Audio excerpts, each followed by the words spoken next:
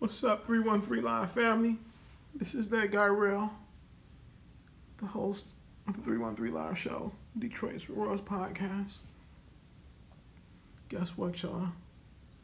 Mike Dorsey, he sent me a inbox, and he told me that if I allege that he took any money from dope dealers or crooked-ass cops like Greg Caton or tried to defame him in any way, I would hear from his attorney.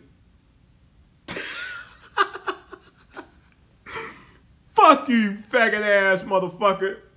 Send your motherfucking attorney. I got an attorney too, bitch. My attorney said I got freedom of speech, First Amendment, and I can countersue your ass with a slap lawsuit. If you don't know what it is, bitch, read it up.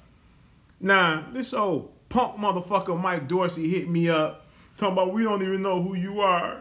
Motherfucker, you know who I am, and I can prove it. Because a lot of people was hitting your ass on that old whack-ass chat site murder rap shit you got.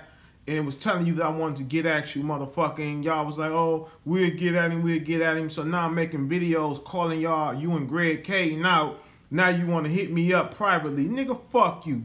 You don't even contact me no more.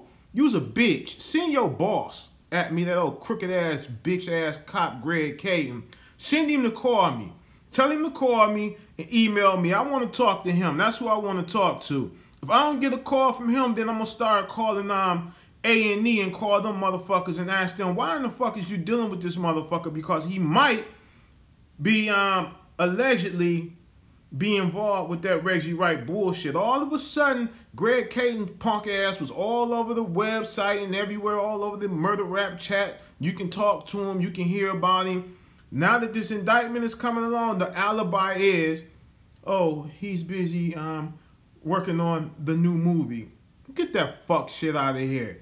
You ain't working on nothing, nigga. You working on an alibi, if anything, trying to see if your name gonna come up in that indictment. Now, let me tell you something, people, about Greg Caton. This is the same motherfucker. How was it that you solved the Tupac murder, but no one's in jail? How is it that you solved the Tupac murder, but Vegas is looking at you like you fucking stupid? Like, that shit ain't flying over here. Get your punk ass out of here, you crooked ass cop.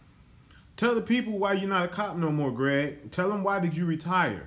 You retired, motherfucker. Allegedly, you retired because those motherfucking boys was on your ass, motherfucker, Eternal Affairs. In LA, Eternal Affairs don't play.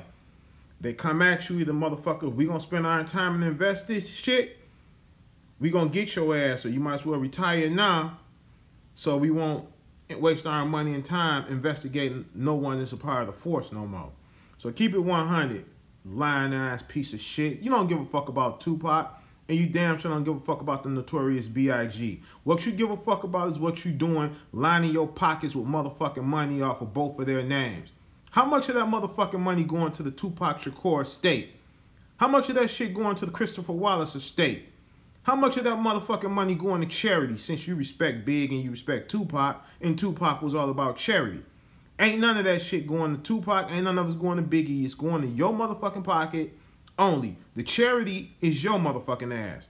Oh, lying ass fucker. Get at me. You need to call me, Greg. Because the next time, you got 24 fucking hours to call me, I'm going to be ringing A&E's motherfucking phone or wherever that motherfucking channel at you got that movie going to, and I'm going to start asking motherfucking questions, and I'm going to do the shit live on motherfucking YouTube. Try me. Press my luck. I'll do it. Goddamn it. If I don't give a fuck about calling Vegas PD and filming their ass and putting it on here, goddamn it, I damn sure don't give a fuck about calling motherfucking A&E or wherever you got your deal at and calling them motherfuckers and seeing what they know and don't know. You better be getting at me, boy. 24 fucking hours.